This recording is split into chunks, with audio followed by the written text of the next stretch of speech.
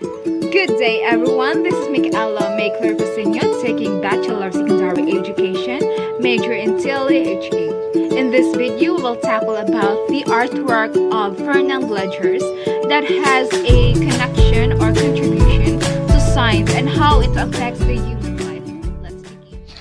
Around 1909, Ledger began to paint in a cubist style, although his composition and his mode are more colorful and curvilinear than works by Braque and Picasso of the same period, with their angular forms and subdued tones.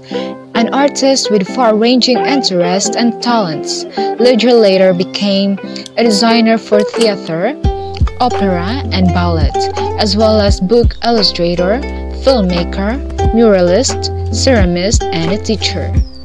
Fernand Ledger's 1919 sketch for the railway crossing, Picture Above, shows the abstract painting of Fernand Ledgers, shows a complete shift in a way in which artists use the depiction of objects. This shift draws us more personally into the artistic world. These works, scientific and artistic, are personally challenging because these ideas involve us more personally and more abstractly. They help us to focus on the impact of interrelationship.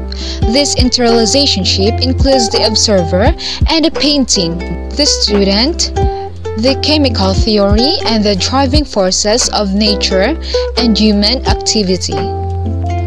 Rail transport or the train transport is a means of transferring passengers and goods on wheeled vehicles running on rails.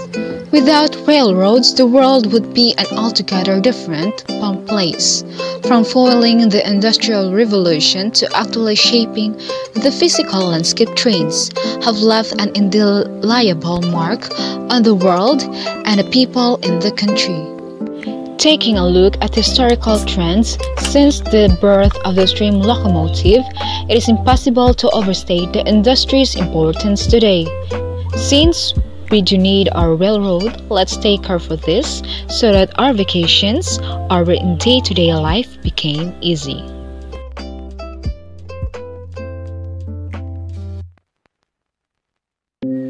Thank you for watching, and I hope you learned something on our discussion for today. God bless, goodbye, and stay safe. Mwah mwah.